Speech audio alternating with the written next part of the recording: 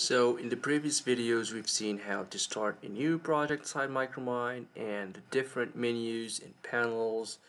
We've seen how to import the topography, create the DDM using the wireframe tools, and clip that wireframe to get a small chunk of that topography to use it for our pit design. So we are going to jump now into the main purpose of this training, which is pit design.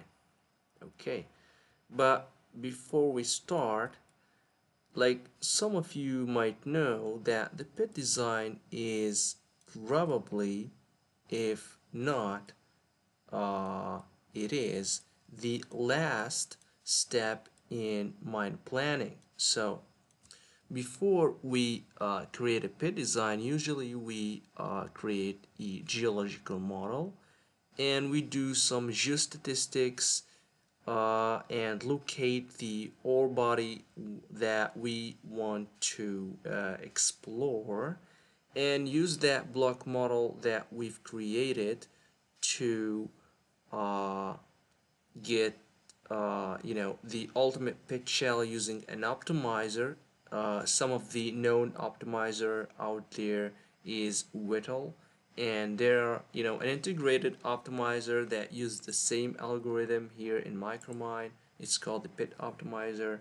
There are plenty of them there on the market, but uh, they all give you the ultimate pit shell that you will use as a reference to design the ultimate economic pit. Or maybe you got, if you use some parameters like the reduction factor to get the mining sequence, so it's the evolution of the pit design, and you get to design each one of them separately. Okay, so we're not going to cover that here because our main purpose is to get to the pit design, but maybe we will do other trainings that will cover that, so stay tuned. Okay, so any pit design is actually limited or constrained by a lot of things. So we start with social constraints. Maybe in the place where you want to explore or uncover that ore that is economic for your business, there's a village in here, and you can't actually you know create a hole in there and kill some people. So that's a constraint, that's considered a constraint. So you have to go in here, and some of the ore in here you are not going to get it. So that's something. And maybe there's a valley in here, so there's a water coming from here, and another distant village here is using that water maybe to drink, or for their agriculture or whatever. So you can't create a hole in here and deviate that water to some other places. These people are going to get angry. So we're talking about social uh, constraints. There are other constraints here, like the one I've talked about here, which is the hydraulic constraint. There's maybe another thing that you are going to go down below the the surface, and there's a water table in here, and you cannot cross that because your pit is going to be turned into a lake.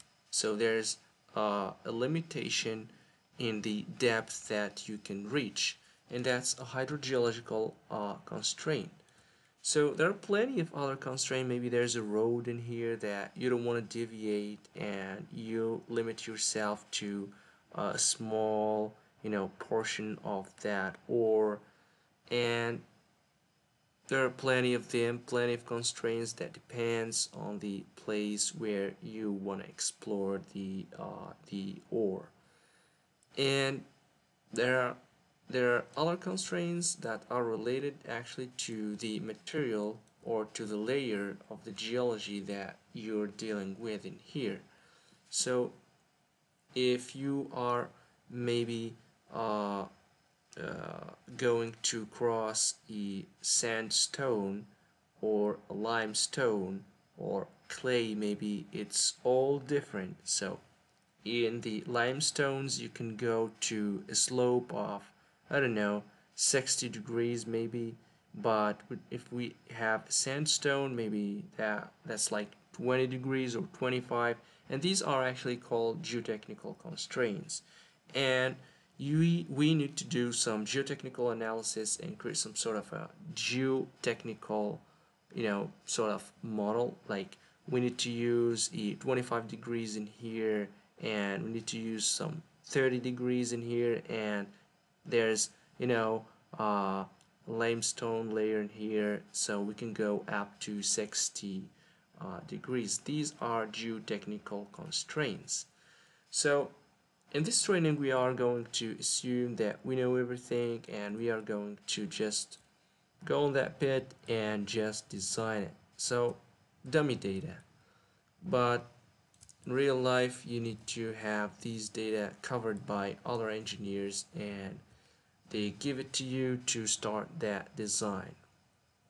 Okay, so to create a pit design, all you have to do is to go to here and choose pit design, or maybe go to mining and pit design, new string, and there's the toe, crest, contour, road, or whatever. So in any pit design we have a toe and a crest. So what is a toe and what is the crest? We're gonna cover other things in here. So this is roughly what a pit design will look like. So we talk about a toe in here. So if we're creating a toe string, we are going to create this one here.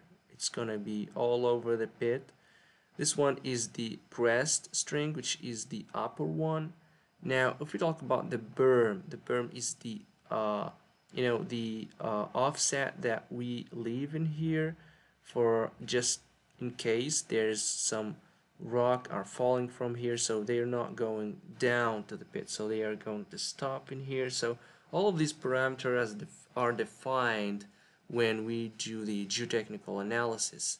So for the better angle and the bench height, it's the same thing. So the overall slope is this one. So the overall slope for the the pit. If we leave a ramp here, ramp is an access road for the for the dampers or the excavator to enter the pit. And we got the inter-ramp angle in here. So these are the kind of parameters that we need to start doing the design. Let's go back to Micromine now and start a new pit design file. We are going to call this pit 1, and we have here the expand option. So if we are going to create a pit and we have, let's say, the contour on the surface, we are going down and inside. So we are going down and inside, so not outside. Okay, so inside. And for the butter height we are going to use 5 meters. For the butter slope we are going to use 30 degrees, and for the berm we are going to use 3 meters. We can calculate the inter-ramp angle, and it is 23.2. Now here inside Micromine, when you see a red option in here, which means it is required, you need to insert a better height and better slope and berm width for this window.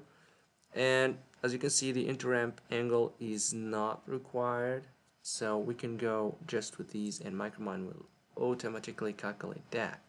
Keep that in mind. So for the display here, you can see that the strings of the toe are going to be displayed in green, for the crest are going to be in blue, for the roads and the contours and all the different, they all have different colors, and we can change these colors or the thickness of the the lines and the type using the display panel. For these two options, we are going to cover them later. So we click on OK. Okay, so we have here the our pit design or pit file.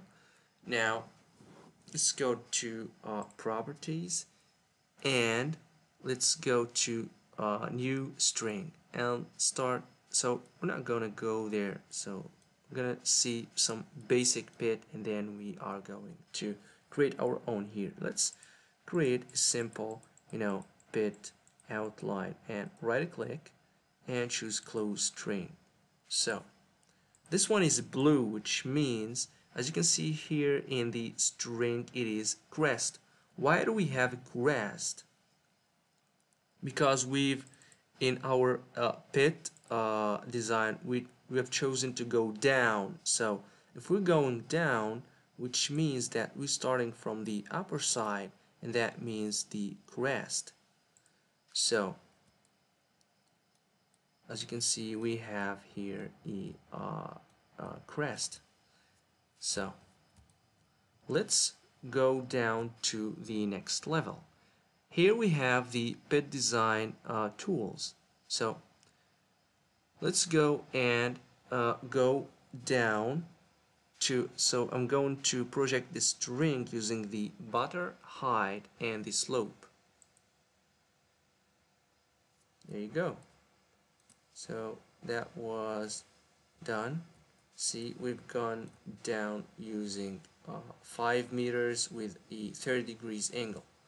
Now let's just go and project to berm, the berm of 3 meters, and go down, down, down, down, down, down, down.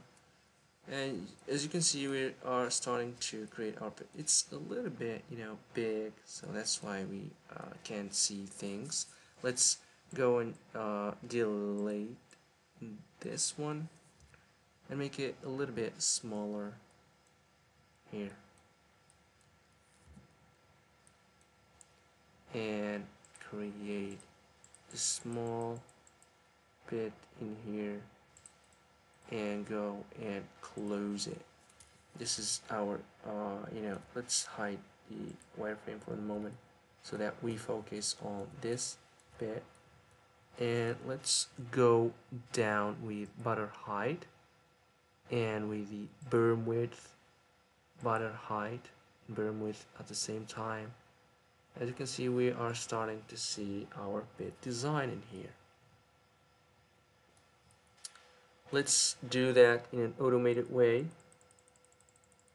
There you go, that's our pit. So these were the basics of creating a simple pit. We are going to do that again, but we'll focus on a much more detailed pit in the next video.